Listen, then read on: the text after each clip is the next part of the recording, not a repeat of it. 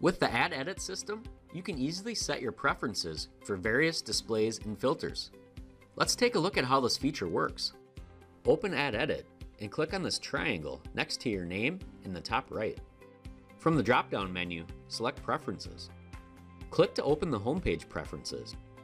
Agent ID and Card View are set as defaults for viewing listings in Add Edit. Card View looks like this.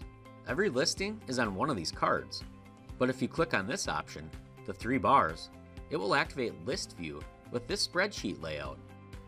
If you prefer to see the List View option each time you log in, click here on List View to set it as your preference. You can always switch back to Card View if you wish. Similarly, each listing displays the agent ID as shown here. If you would rather the agent name display by default, click here to set. Here's what that looks like in your search results.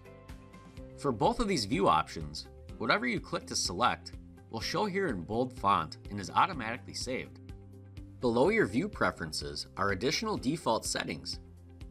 These are search result filters for listing type, listing status, limit time frame, sort by, sort order, and additional filters. For example, the default for listing type is set to single family, but let's say I only work with land and farms for my business, so that's all I want to see. I'll come back into my preferences and click to uncheck the single family box. Then click to check the boxes for lots and land and farm. Or let's say I want to see all the statuses. I'll switch to that by clicking the single all box. Next, I'll switch my time frame preference.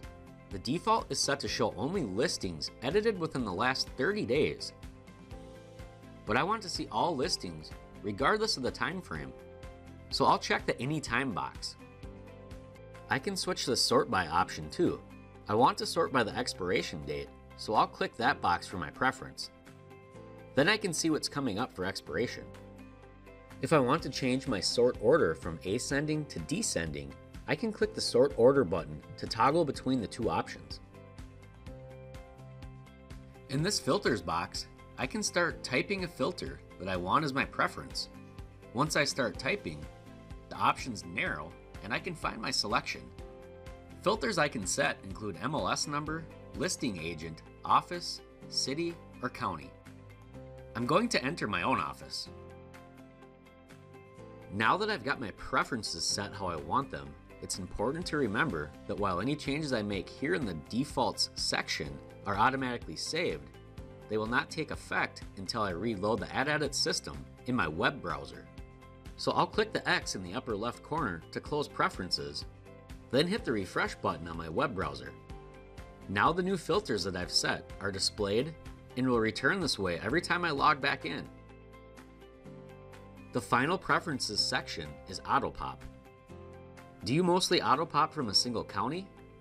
If so, you can enter it here as your default.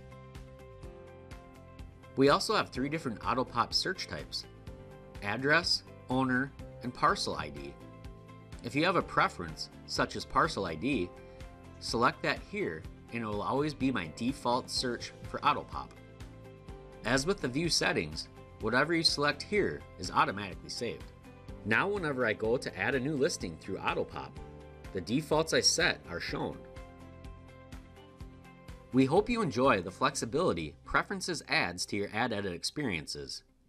As always, if you have any questions, contact our help desk.